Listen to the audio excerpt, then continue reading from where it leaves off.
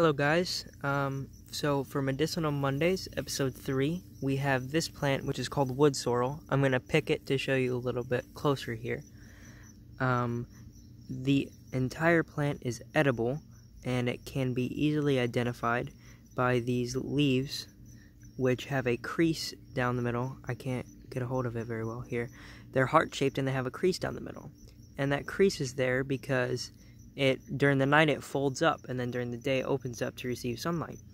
Medicinal uses include, it has like a cooling agent similar to that of mint, and it can be used to help alleviate fevers, increase in appetite, and help check vomiting.